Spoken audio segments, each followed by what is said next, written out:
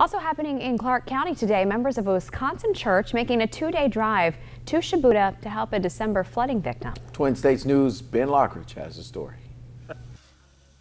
I love it. I love doing mission work. As we heard before, it's our cup filler. This is what we do. This is what we love to do. If we could do it all the time, we would. This was just awesome for us. We love doing it. We love helping people.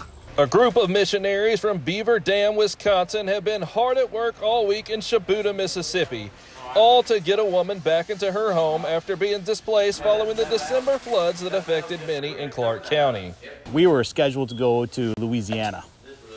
They had called us and told us that all their projects were done.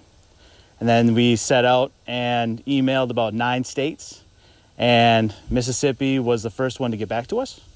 And so we were like, all right, what do you got going on? And they told us that Shibuya was an area that needed some flood recovery, and we're like, we're in.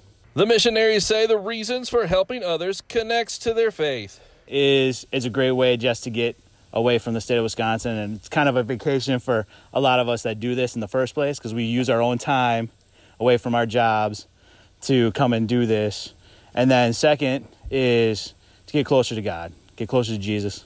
This helps me understand why I'm here, what my life is supposed to be about, and I've always felt this call to help other people, especially through this kind of mission work. The majority of the group have already been on previous mission trips and encourage others to serve. My dad and my sister went to New Orleans to do cleanup for Hurricane Katrina. And they came back and just saw their passion that they brought back, and I was like, I want to go.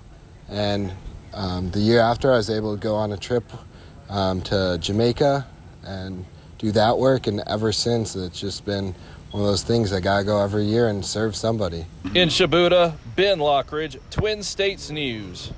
For privacy reasons, we were not allowed to mention the name of the homeowner, but we are pleased to report they will return home this weekend, just in time for a birthday celebration.